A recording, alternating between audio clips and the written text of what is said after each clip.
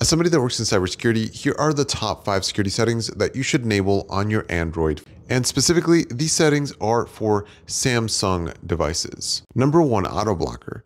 This setting protects you from installing malicious apps, from receiving malicious commands via USB cable, from malicious images that you might receive via messages, and other security features if you decide to enable maximum restriction. Number 2, block USB connections while your phone is locked. As the name implies, it blocks any attempts to access your phone or data while your phone is locked.